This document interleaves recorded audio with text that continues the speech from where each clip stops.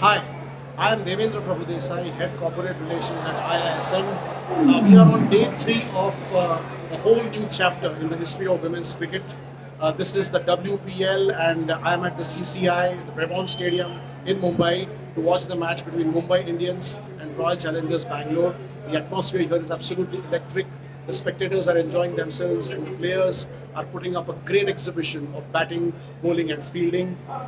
Very proud to say that a lot of IISM students are involved in the behind the scenes management of this WPL, a great occasion. I remember exactly a decade ago the CCI hosted the Women's World Cup and that was in 2013.